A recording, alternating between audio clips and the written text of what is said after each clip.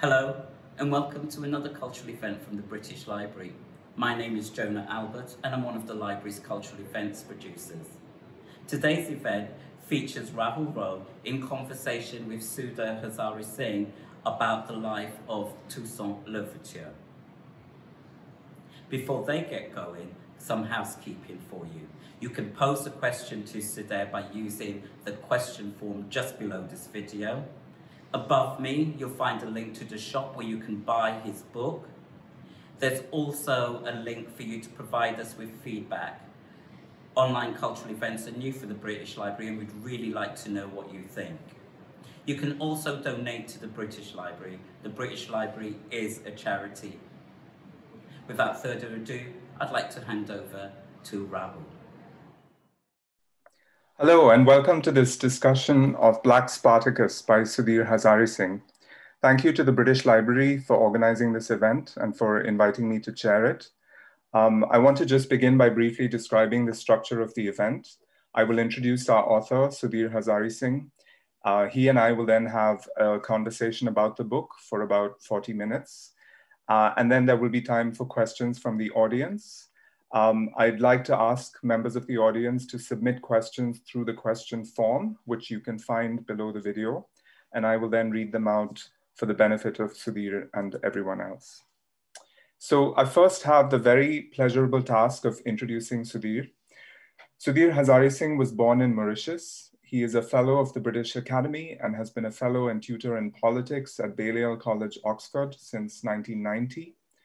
He's written extensively about French intellectual and cultural history.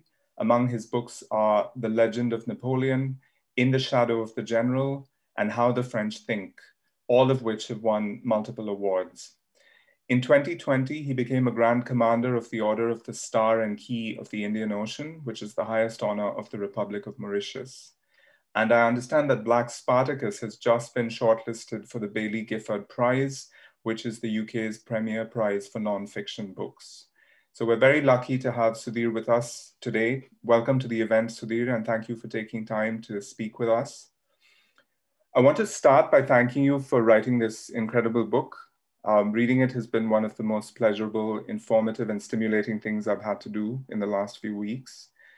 The book's subtitle promises to tell the story of, and I quote, the epic life of Toussaint Louverture, and it succeeds in telling not only the gripping story of the rise and tragic fall of this utterly remarkable figure, whom Sudhir calls the first Black superhero of the modern age, but also that of the revolution that he led, the country that he did so much to found, the world's first independent Black state, and the birth of nothing less than a new world in which enslaved Black people announced the beginning of the end of the institution of slavery. I won't say much more about the book up front, but I hope that the conversation we're about to have will give our audience more of a sense of the book and its remarkable subject. So let me start by asking you, Sudhir. Toussaint Louverture is a very substantially written about and much mythologized figure. And early on in the book, you describe recent historiographical trends in Toussaint scholarship, in respect of which you say, the ambition behind this biography is to cut through these thickets and find our way back to Toussaint, to return as far as possible to the primary sources, to try to see the world through his eyes, and to recapture the boldness of his thinking and the individuality of his voice. And so what I wanted to ask you was whether you were impatient with these thickets, with the manner in which perhaps other theorists have brought their own investments to their reconstruction of Toussaint. What did you hope to achieve by writing this book? Thank you very much, Rahul, and thank you for that very warm and generous introduction and for being available this evening to be in conversation with me about Toussaint. I was impatient, yes, because part of this story, and we are still in Black History Month, part of this story is a story of erasure because we are talking about the Haitian Revolution, which I think is the most extraordinary revolution of the age of revolutions in the late 18th century. Yet for a very long time, when people talked about the age of revolutions, and you still see it in books and textbooks that are still read today, people talk almost exclusively about the French and American revolutions. So some of these thickets are, perhaps thicket is the wrong metaphor here, because it's really about cutting things and removing them from sight. Hence this idea of histories being erased. I mean, erasure seems to me to involve some combination of denial, right? So eliminating the story altogether. And indeed, in the context of Britain, eliminating the fact that Britain also tried to fight to restore slavery in the 1790s. And Pitt the Younger, who's sometimes described as an abolitionist, was actually the prime minister who piloted and financed this counter-revolutionary war that lasted 5 years and which ended in humiliating British defeat. So there's denial, there's denaturing. So for a long time, the Haitian Revolution and Toussaint were described in opposite and very pejorative ways. You know, this was seen as a violent, primitive event rather than an event which focused on the emancipation of the enslaved people. Erasure is also about relativizing things. Hence, you know, so when it is acknowledged, often, and you see this very much in French writing, the Haitian Revolution is seen as a kind of poor, distant relative to the main occurrence, which is what happens in France or happens in the United States.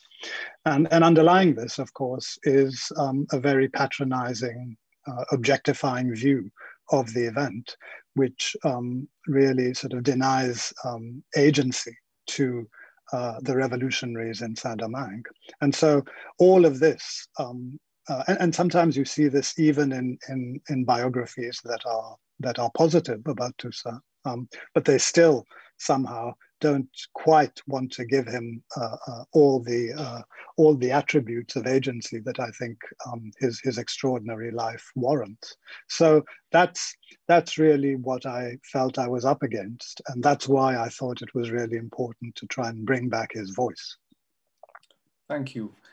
I wonder if you want to say something about the sources that were most useful to you in writing this book, and perhaps even about sources that surprised you in the course of researching and writing the book.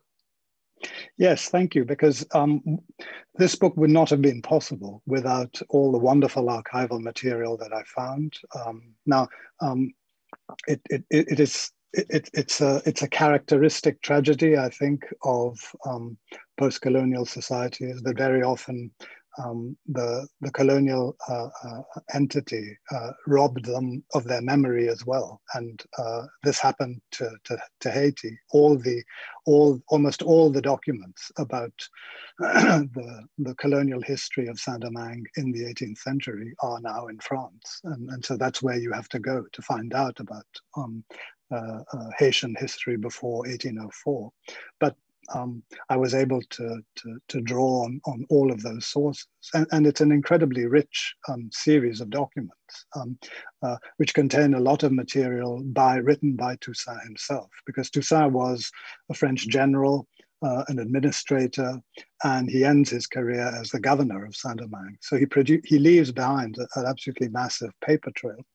But the other exciting thing was finding material about Saint-Domingue in the United States, because America was very interested in the revolution and tried to develop close links with Toussaint Louverture. So in various American archives, I found wonderful documents, including documents from Toussaint himself, Spain as well, and Britain.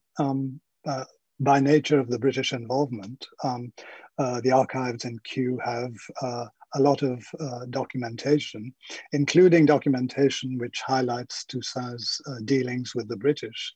And last but not least, I should mention the British Library, which has a wonderful collection of secondary sources from the period, and a unique document, which are the memoirs of a French settler, a French administrator who settled in Saint-Domingue in the late 18th century. And he gives us an absolutely unique eyewitness account of how the revolution in Saint-Domingue appeared to essentially a kind of counter-revolutionary Frenchman in the late 18th and early 19th century. This is an absolutely unique document, and I thank the British Library for keeping it for 2 centuries and making it available. That's extraordinary. One of the most intriguing aspects of Toussaint Louverture for me as a political theorist was reading about the manner in which his worldview was shaped by a range of different influences, from the culture of the Alada region in Benin, the indigenous Taino Indians of the Caribbean, the culture of voodoo in Haiti, Catholicism, French republicanism. And yet, despite the convergence of these many influences, there has been a kind of persistent tendency in the scholarship to view Toussaint and his milieu through European categories, as the Black Jacobin in the title of C.L.R. James's famous book, as the Black Napoleon, as an instance of Black carbonarism. I think this is the term that's used to describe the milieu out of which the revolution emerges, and even as Black Spartacus in the title of your book.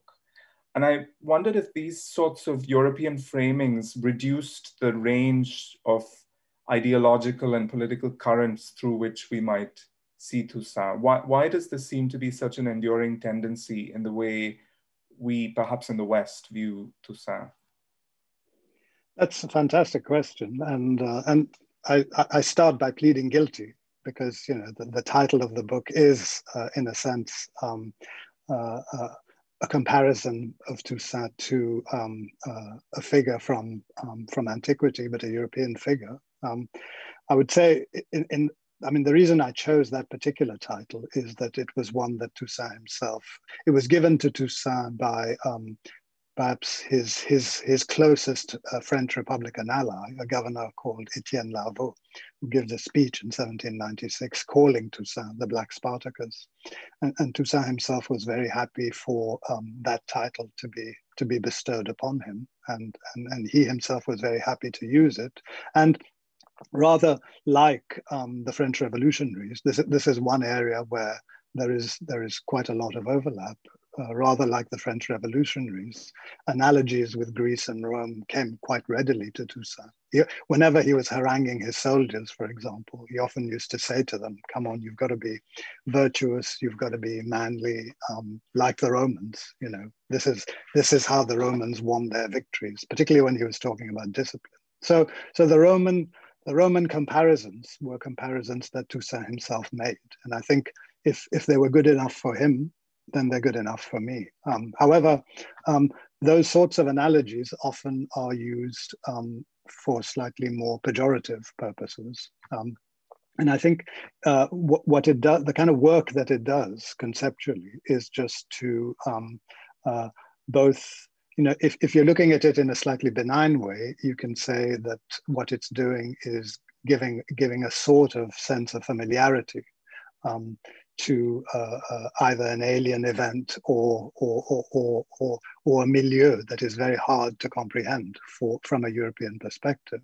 But of course, the consequence of doing that is that it ends up denaturing the object, and particularly in the case of the Haitian Revolution and Toussaint himself, relativizing or minimizing completely those African and Caribbean characteristics. So C.L.R. James, it still is an absolutely magnificent book, but it's a book which doesn't really dwell at all, barely mentions the African and Caribbean aspect. And one of the key Caribbean aspects, of course, is Toussaint's religiosity. He is a devout Catholic, and because that doesn't really fit in with the sort of mid-20th century neo-Marxist conception of revolution, that gets swept under the carpet. So there's a lot at stake culturally and in terms of interpretation in these framings. Thanks. But of course, I suppose Toussaint himself leads us to make these connections because he felt such a deep attachment to Frenchness in addition to everything else that he was. I wonder if I could ask you about that very complicated relationship between him and Saint-Domingue and France. You tell the story of his relationship with successive French agents in the colony, you know, with each of whom he masterfully succeeds in setting the terms of the relationship and gaining the upper hand. And yet through all of those encounters, he shows no desire to completely sever the connection with France. So how should we understand his enduring attachment to France and his desire to preserve this connection between Saint-Domingue and the metropole? Great question. I mean, it's one that if we had the whole evening, we could perhaps start to arrive at some sort of comprehension of it, because it is very complicated, because it works at multiple levels. I think one has to start almost with a sort of emotional identification that Toussaint had with the French, and of course when you fight on the battlefield with French soldiers in the name of the French Republic, that creates, because that's what Toussaint does from 1794 onwards. He's fighting for France, and he's seeing comrades of his die on the battlefield in order to keep Saint-Domingue French. That does create a very powerful bond.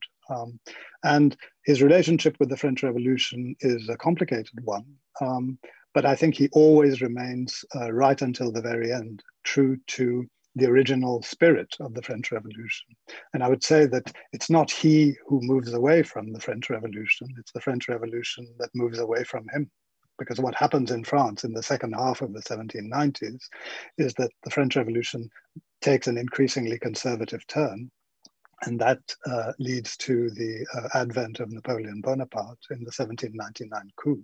And Bonaparte, in a sense, it is a counter-revolutionary, I would say, rather than a revolutionary. And you see that the first moment where you actually see that in full is when he restores slavery in 1802. So of course, Toussaint doesn't want to have anything to do with that France, the France that is counter-revolutionary and the France that is working to restore slavery.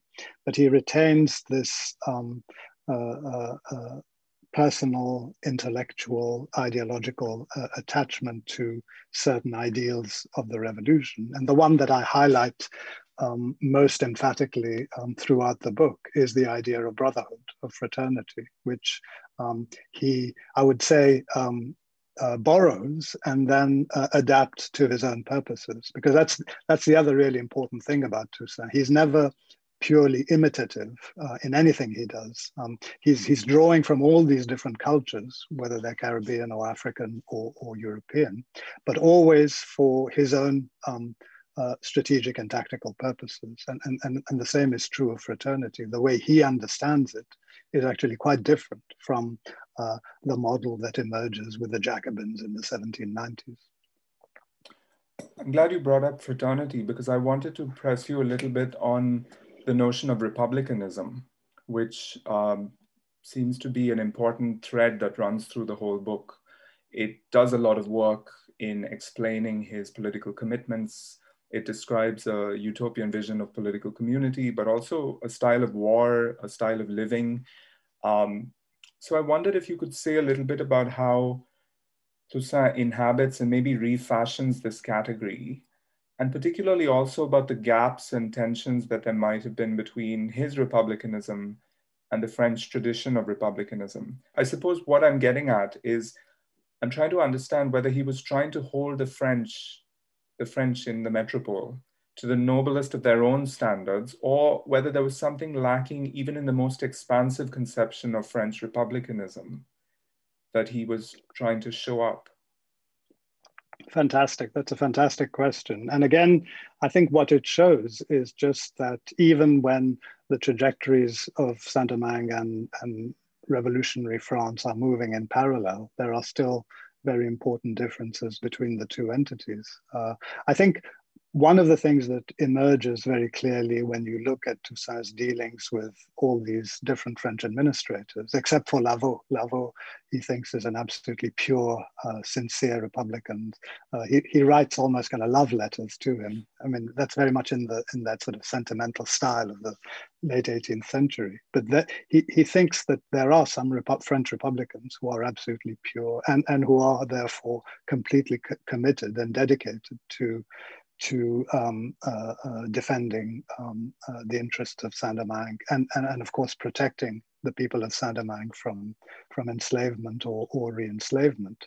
But his dealings with other French administrators are much more problematic, and that's where you get into this rather interesting conflict where you can see that they are treating him not, to use kind of Kantian language, not as an end in himself, but as a means. So, and they're very patronizing, very condescending, and very unwilling to recognize the remarkable power and talent that he has. So that's what leads him to become increasingly suspicious of the French at one level, right? Of the French Republic at one level, because this is a colonial republic. So we have to remember that the interactions between France and Saint-Domingue are asymmetrical because France is still regarding itself as a colonizing power. So when a republic, when a country behaves as a colonizing power, the fact that it's a republic ultimately ends up not meaning very much. It's the colonizing dynamic that ends up playing out, and that's what Toussaint experiences. But in terms of his own beliefs and values, what I try to do is sketch out, he's not a theorist, but he's someone who is constantly driven by ideas and values. So you have to reconstitute his beliefs and values. But I think once you do that, you see that he's very clearly driven by certain absolutely fundamental Republican objectives. One is to prevent his people from being re-enslaved. The other is to develop this notion of fraternity, which has two prongs. One is the unification of the Black people of Saint-Domingue, all the Black people, whether they're Creole born in the Caribbean or as they were called at the time, Bossal, born in Africa. And one should remember that 60% of the adults in the late 18th century, Saint-Domingue, were born in Africa, right? So Saint-Domingue was not their place of birth. So Toussaint's trying to bring them together and tell them that they form a community, as it were. But fraternity for him is also about creating harmony or reestablishing harmony between the blacks, the Black people, the white settlers, and the people of mixed race. And that's a key ingredient in what he's trying to achieve. So fraternity is the second pillar of his republicanism, and the third, and you see it as driving all his policies, is I think this notion of the common good. What he's trying to build is a kind of fraternal community in which everyone is working for the best interests of Saint-Domingue, and that is what eventually, leads him into a kind of collision course with the French, because of course the colonial dynamic doesn't really allow for a prioritization of the interests of the colony against those of the metropole. So that's what eventually becomes the major conflict between Saint-Domingue and the French, because the French can't even countenance the possibility that a colonial entity is going to be able to behave in an autonomous way, because that's what Toussaint wants. He doesn't want to break from France, but he wants to be able to, when it's necessary and when it's in the interests of Saint-Domingue, follow policies that are in Saint-Domingue's interests rather than in the interests of the metropole. And of course, this vision of fraternity also leads to a particular conceptualization of race. And I wonder if we could talk about that.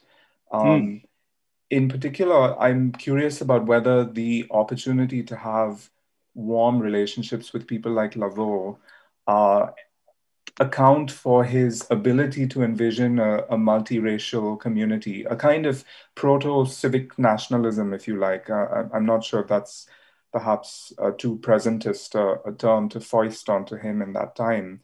But this is an interesting contrast to the views of some of his contemporaries who would have taken a much more, the McCandless line that you write about, crudely kill all the whites. Can you perhaps tell us something about these contrasting views of race and the possibility of racial coexistence that obtained in that time and place?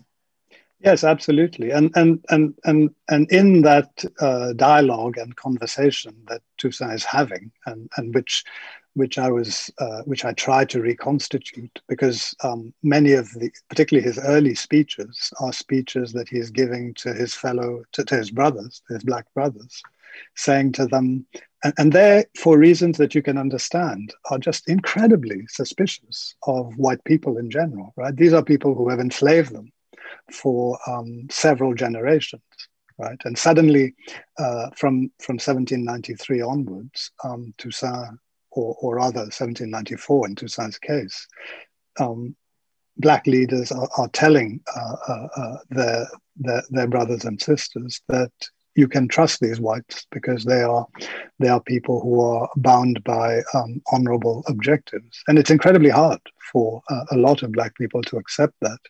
And Toussaint talks to them and tries to persuade them that this is necessary. And this is where you see the kind of didacticism of his approach. And you see him spelling out this kind of vision of what a multiracial future community should look like. And I think this is where also his religiosity comes in, because some of these values that he's preaching, for example, the emphasis on forgiveness and reconciliation, he's getting from his Catholicism, or his particular brand of Catholicism, and he's also drawing there on other forms of spirituality too. So it's a very diverse, almost kind of eclectic range of arguments that he draws upon when he's talking about race. The other thing about his language when he talks about race, which is very striking, is that perhaps the single term that comes up most often is the word honor. In other words, he's not only interested in thinking about race in terms of rights. Now, of course, rights really matter, and the fight, particularly in the first half of the 1790s, is a fight to emancipate and therefore to establish concretely in law, on a kind of juridical basis, that Black people are equal to all the other communities.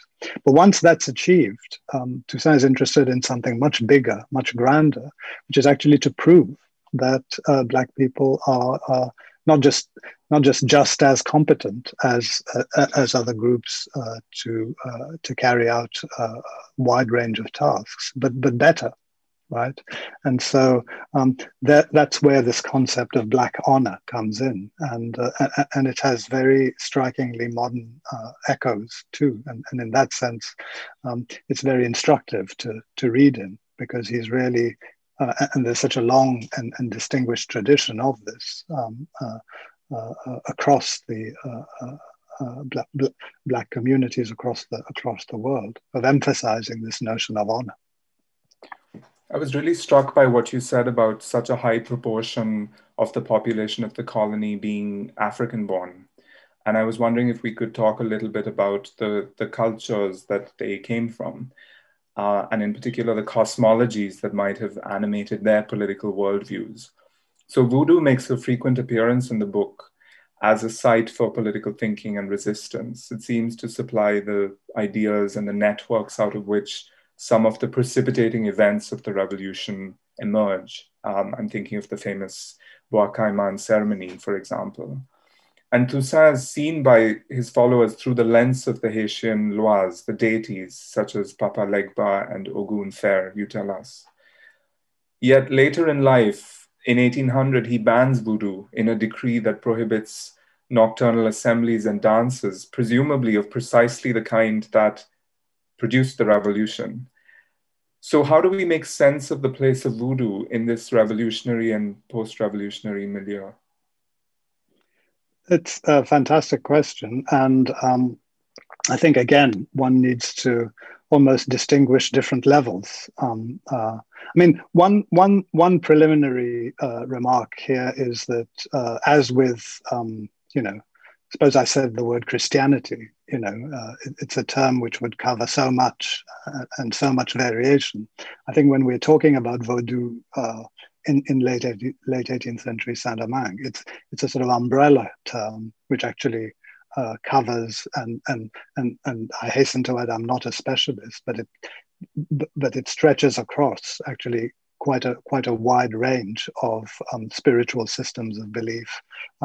But it is a recognizable way of life, and you see it from the third quarter of the 18th century, and you see the increasing role that it's occupying, particularly in the plantations. I mean, we have documents that kind of underscore the extent to which Vodou is part of the daily life of the men and women who are still enslaved at this time, but who are working on the plantations.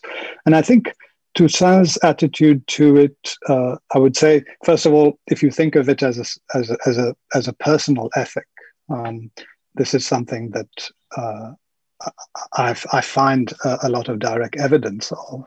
So he wears a red handkerchief on his head, and that's the classic symbol of Ogun Fer, the spirit of war, and that's also a way of communicating with his own troops, as it were, many of whom he knows are adepts of the Vodou religion and the Vodou way of life.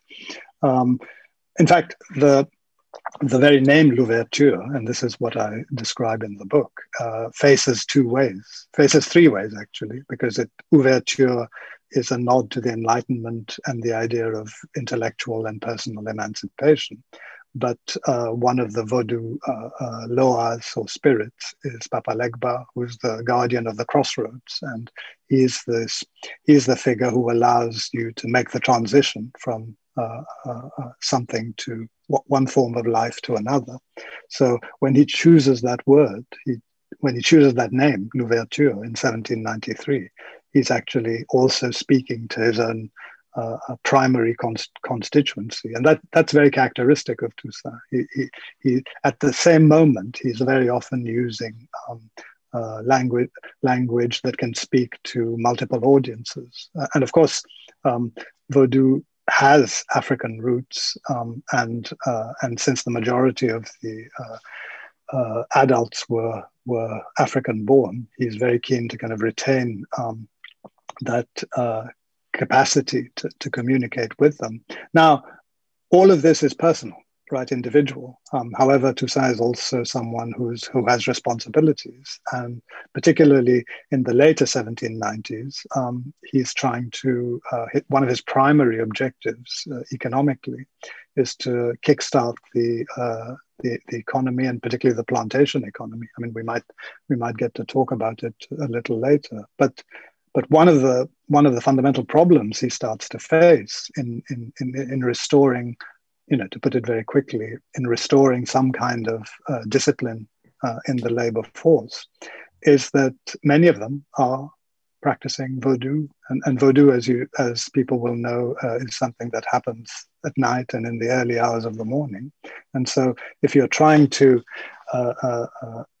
instill and maintain a kind of system of discipline among the workforce, it's very hard to allow Vodou to continue. And I think the 1800 decree has to be seen exactly in that context. He's trying to, it's not that he's necessarily against Vodou per se. Of course he isn't. But his primary objective in 1800 and in 1801 is to restart the economy. And viewed from that perspective, voodoo is actually an impediment. That's really interesting. So this is also a moment of a shift from slavery to perhaps a kind of state capitalism, if you like, or a state plantation system. And it's a shift in Toussaint perhaps also from revolutionary to, as you said, the man with responsibilities, the governor. And I wonder if these shifts change the meaning or the possibility of freedom as he begins to take on these new responsibilities. I'm thinking particularly about the more uncomfortable aspects of the 1801 Constitution, which of course many of his critics pointed out at the time, the centralization of power, but also the measures that tied the cultivateurs to the plantation system. And I was thinking here of Marx's category of wage slavery, which of course he comes up with 50 years after these events, which invites us to think about the resemblances as much as the differences between forced and badly remunerated labor. So the question is, does Toussaint as governor row back from his lofty conceptions of freedom? Should that trouble us? Or should we read this as necessary accommodations that he had to make? He had no choice but to make. I mean, I would say more the latter, simply because if you're looking at the context in the late 18th, early 19th century, he's already starting to sense that not only is the revolution being threatened, but that the principal shield that he had hoped would deflect some of these predatory moves that people wanted to make against Saint-Domingue. His principal shield, which was France, was moving towards some sort of restoration of slavery. And this isn't just about Saint-Domingue, you know, because in fact, when the French restore slavery, they don't do it first in Saint-Domingue. They do it in Guadeloupe, and they do it in some other Caribbean colonies. So this is a kind of general policy, as it were, rather than something that is Saint-Domingue specific. And given that that was his primary objective, well, I'd say his two primary objectives by the late 1790s are to protect his people from re-enslavement and maintain the regime that he has created and the social order that he has created. Now, the only way that that can happen is if Saint-Domingue is able to continue to export. And by then, he's already established quite an intricate network of trading relations with the Americans and even the British. Right, the British are very keen to trade with Saint-Domingue because Saint-Domingue produces things that the British need in the Caribbean, and that is his lifeline. And therefore, once you think of it in those terms, it becomes really, and I'd put it very simply, a question of the survival of the revolution. If there were many other revolutionary states at the time, I think Toussaint might have been able to think about this differently. But it is the only state of its kind, and therefore he puts the survival of the revolution as his highest priority, and his economic policy, I think, ends up reflecting that.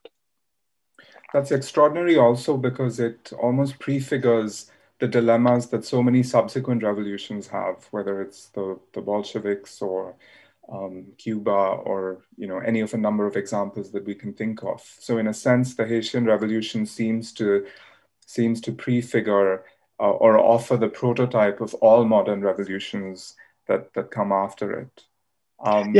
Yes, absolutely. But there I would add one other thing, which I think is something distinctive of Toussaint, because among revolutionaries, and we've seen this throughout the 19th and the 20th century, there's often the debate about whether you consolidate or whether you internationalize. Toussaint, I think, even if he had the means to internationalize, was someone who did not believe in internationalization, and he didn't believe in it for, I think, a very interesting reason, which is that he thought that if a revolution was to succeed, its sources and its roots had to come from within that society itself. In other words, he did not believe that you could promote revolution by force of arms. And that, that's a big debate among revolutionaries. But Toussaint had a very clear view and a very clear understanding that the only reason a revolution works is if it's completely embedded in the spirit and the values and the practices of a particular people. Yeah. Just a quick reminder to the audience that you can send in questions using the question form. We're going to move into the last section of our structured conversation. So this is your opportunity to get those questions in. Sudhir, Toussaint comes across as a truly remarkable man in everything you write about him, fiercely intelligent, a creative thinker, a brilliant military commander, master tactician, diplomat, practitioner of the medical arts, skilled horseman, indefatigable. Sometimes he sounds too good to be true. And this made me think or wonder how you distinguish myth and legend from fact, particularly when you're dealing with oral history sources. But also, is it even important for you to do this? Because I sense that you're as interested in the legend and in the way the legend travels. And your penultimate chapter is a really fantastic study of the way in which the legend, the myth of Toussaint travels and the work that it does. So, but my question is there a tension between reconstructing the life of Toussaint in a way that does justice to the sources, but also tracing and taking pleasure in the many appropriations of his name and legacy that try to do radical work? Yes, thank you. That's a great question. And part of the answer is that I'm interested, and I've done this before when writing about Napoleon and de Gaulle, for example. I'm interested in myth as social constructions, if you like. In other words, these are things that people put together for particular purposes, and sometimes the leaders themselves do this. Toussaint, I should say, is not that interested in promoting himself. He doesn't. There is a sort of cult of the personality, but by the late 1790s in Saint-Domingue. But as far as I can make out, it's a spontaneous one, and it's one that is based on the sort of general recognition that this person is exceptional. You often hear the language of exceptionality, particularly among the white settlers, who use it as a kind of resource almost to entrust themselves to him. They say, "Oh, he may be black." And we may not trust black people in general, but he's an exceptional black. He has qualities that, in their own kind of racist view of the world, they just couldn't believe that all black people could be like Toussaint, but they were prepared to believe that there were a few who could be like him.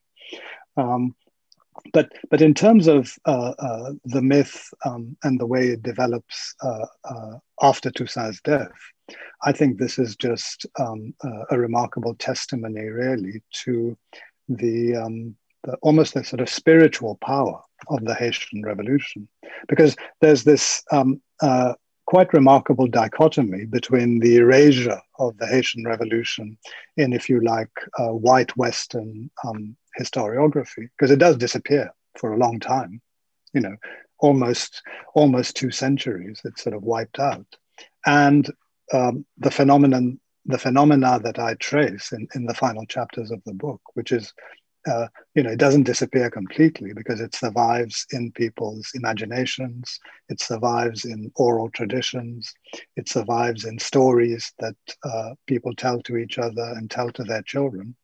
That's how the Toussaint legend develops in the United States among African Americans. These stories of Toussaint and his heroic military achievements are told to children. And you can almost trace that continuity all the way from the early 19th century to the mid-20th. So that's how political legends are transmitted. And I think what is really interesting about Toussaint is that you can find if you look closely enough, you don't need to rely on written sources. So a lot of this is happening through oral sources, or through songs, through portraiture. One of the most remarkable works of art that I came across about Toussaint was the collection on the Haitian Revolution by the African-American artist Jacob Lawrence, who produces these wonderful panels in 1939. And the reason I love them is because there are short descriptions beneath each of them, but the power is in the image. And when you look at these images of Toussaint, what you can then imagine is how people who were not literate saw him, because that's what Jacob Lawrence is doing. He's sort of projecting that absolutely marvelous reconstitution of the Louverturian epic by Black communities across the Atlantic. So this is a story that runs right across the 19th and the 20th centuries. Okay, I think this might be a good opportunity to take some audience questions. So the first question is from Rachel Douglas. Even for so well documented a historical figure as Toussaint Louverture, there are many things we don't know about him or have learned relatively recently, such as his own ownership of slaves himself. Which sources did you find the most useful? Were there archive sources in Haiti that you found useful? And where was most of your source material located? Thank you, Rachel. Unfortunately, there weren't that many sources that I found in Haiti itself. I mean, it's wonderful to talk to Haitians, of course, because you get a sense of where Toussaint lives in the Haitian imagination, and he occupies a very special place. But in terms of sources, the bulk of the material is actually in France, in the Archives coloniales and in the Archives nationales, and also because France was the colonial power, and many of the, particularly the coastal towns and cities were centers of shipping. So places like Bordeaux and Nantes also have not insignificant holdings. So that was my main source as far as the bulk of the documents were concerned. As far as Toussaint's pre-revolutionary life, pre-1791, the sad thing is we have very few documents, in fact, just a handful. So we still don't know for sure when exactly he was born, which year he was emancipated. We think it's sometime around the mid-1770s, but the manumission document hasn't appeared. I mean, I think it probably may well emerge at some point, because there's a lot of this material that hasn't been completely searched, particularly in French departmental archives. So I haven't given up hope that will re-emerge. But sadly, the pre-revolutionary life of Toussaint is one where documents are relatively few and far between. One more question from Rachel, who has herself worked on Toussaint. So did your take on Toussaint Louverture change over the time you were working on this book? I've worked on C.L.R. James and the different play and history versions of the Black Jacobins. I think the book is called The Making of the Black Jacobins. Over time, James's portrayal of Toussaint Louverture changed quite considerably. So did your own take change over time as you were working on the book? I mean, not as much as I think. The time difference between the two editions of the Black Jacobins is quite considerable. You know, the first edition, I think, it dates from the late 1930s. The later edition is in the early 1960s, I think. So that's a lot of time. And of course, you're always slightly shaped by the wider political and geopolitical context. So what's happening in the 50s and 60s is, you know, anti-colonial revolutions are on the march in a way that could only be, it was only a sort of glimmer in the 1930s. And I think that does shape, to some extent, C.L.R. James's take. My intuition, let me put it that way, and that's what I hope to have eventually confirmed in the writing of the book, is that one needed to take Toussaint's republicanism seriously, right? In other words, the interpretative key to understanding Toussaint, and indeed the Haitian Revolution, was to think about this republicanism, but to think about it as a Creole republicanism, a republicanism that rested on local Antillean, Caribbean considerations, and that was mediated through the political and ideological preferences of someone like Toussaint. And that's what I tried to do in the book. And that's what, fortunately, the archival sources allowed me to do. So in that sense, I didn't really change very much. I found my initial intuitions, thankfully, confirmed. Thanks. A question from Autumn. To what extent did Louverture or key figureheads contribute to the original outbreak of the Haitian Revolution? That's a great question, Autumn. And I mean, although the documentation is scant there too, I think there's a fair amount of circumstantial evidence that shows that Toussaint played actually quite a major role in planning the outbreak. What happens from the late 1780s is that the sort of plantation elite among the enslaved start to meet regularly in the northern part of the territory, and they meet on Sundays, and the planters thought that this was basically a social event, so they were very happy to allow it. But what they were doing was, in fact, beginning to exchange information and prepare the ground for an insurrection. And that is what is planned in the middle of 1791. And the reason why I think Toussaint is very centrally involved is, first of all, his name doesn't appear anywhere, and that's absolutely classic Toussaint, because he had an absolute gift for looking absent in places that he were, and appearing present in places that he wasn't. It was one of his almost kind of magical qualities. But when you look at the names of the people who were actually, who have been documented as being the ringleaders, as it were, in that early 1791 insurrection, they're all people who are very closely connected in one way or another to Toussaint. So he's very much there right from the outset. A question from Tajila Olaya. How did Islam influence the Haitian Revolution and Toussaint Louverture? That's a very interesting question, Tajila. I think what you see I think the most interesting connection may be through Macandal.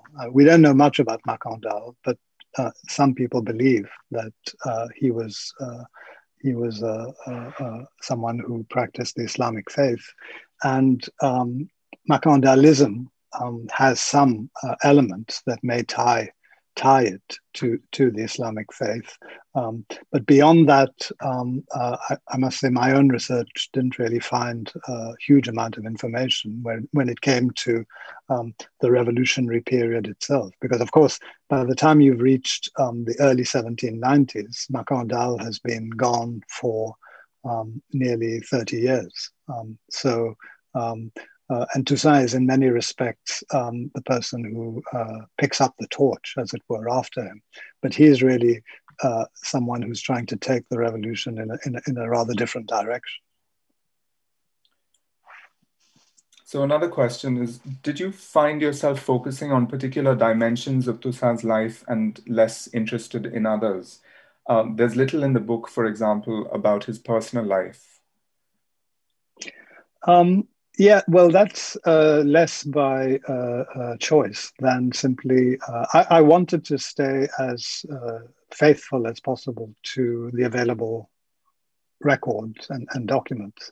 And although Toussaint was an absolutely voracious letter writer, at the height of his power, he was dictating several hundred letters a day. He had 5 secretaries, and he would be talking to each of them and dictating different bits of the letter to them and kind of wearing them down.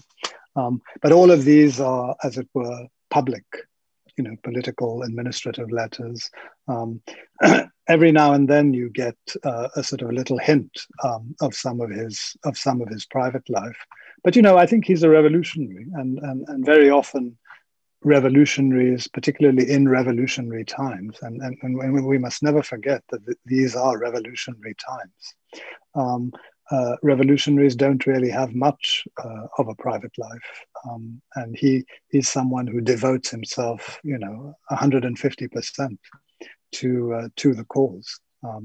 Some of his private letters were found by the French when they landed in Saint-Domingue in 1802, the Napoleonic invasion, as it were. And some of those letters we know were destroyed. So there might have been more, as it were. But I think, I don't think they would add anything fundamentally to our picture of him, because, as I say, he's someone who's kind of primarily driven by this sense of, belonging to and operating in the public sphere. A question from Atika. How did Toussaint reconcile his Catholic faith with the voodoo traditions he embraced? I could be mistaken, but they seem sort of antonymous. That's a great question, Atika. And I think part of the answer is that one has to always remember with identities in a place like Saint-Domingue in the late 18th century, is that people are constantly negotiating them, and these different social and cultural forms are always in interaction with each other, and the relationship is never one that's completely static. So I think Toussaint is the sort of person who doesn't think to himself that he has to choose between his Catholicism and his embrace of certain aspects of the Vodou way of life. Rather, and this was very characteristic of the way he operated, he picked from ideologies or belief systems or ways of thinking. He picked elements that he felt could be useful to him or fitted with his own ethics, and adapted them to his own purposes. He was very. I think one of the reasons why Vodou really mattered to him was because he could already see that it was a source of unity among the Black communities of Saint-Domingue. And unity was something that was really important to him, right? And he wants to be close to the people. Therefore, this is not something that he can afford to ignore. On the other hand, that doesn't stop him from retaining and celebrating his own Catholic beliefs. But I think when you start looking more closely at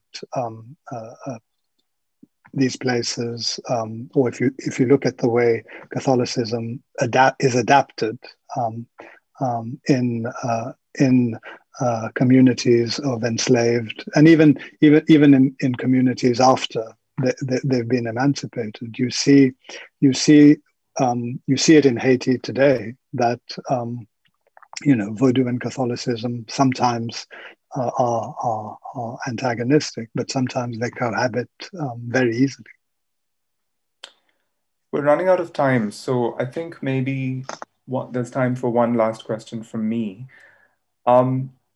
Reading that penultimate chapter, it seems quite clear that there has never been a moment in the last 2 centuries when Toussaint has not been important in the Black radical tradition.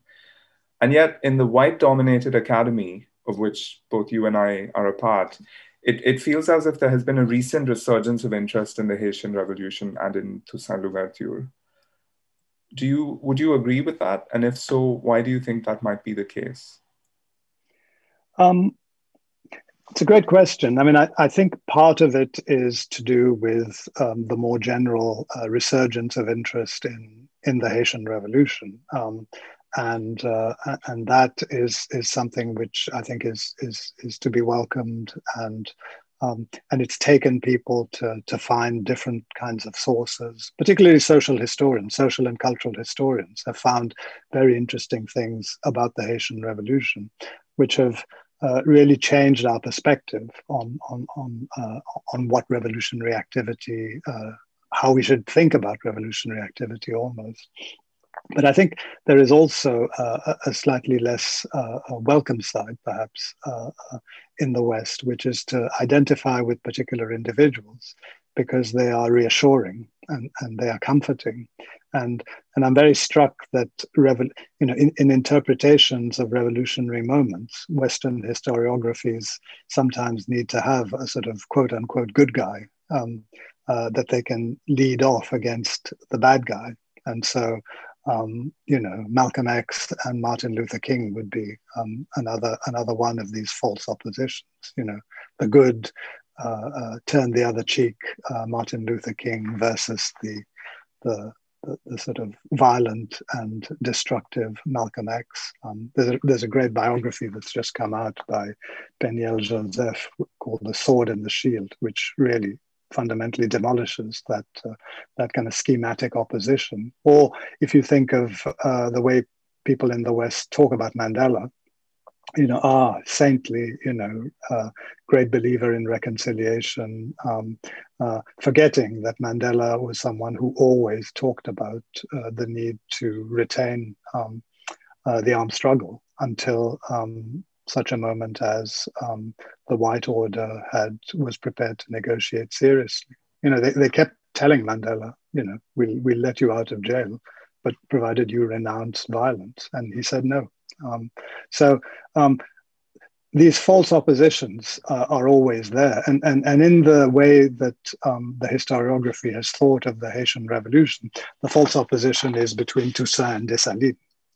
Toussaint being the nice, conciliatory believer in a multiracial republic, and Dessalines, the sort of bloodthirsty, violent,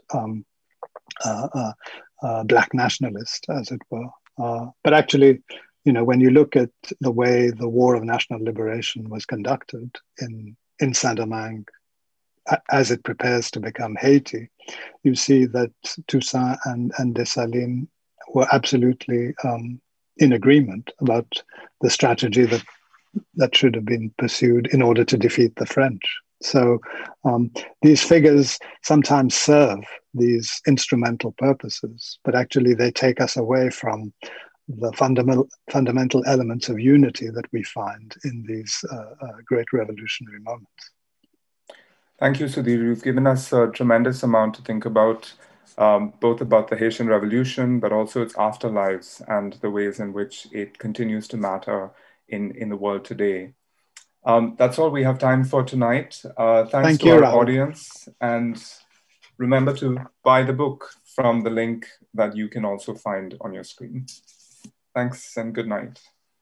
A big thank you to Rahul Rao and Sudhir Hazareesingh for the event, and also a big thank you to you, our lovely audience. Remember that you can buy the book by clicking on the shop link.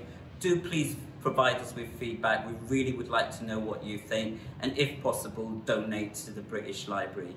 You can find a lot more events by visiting our website. Thank you very, very much for joining us.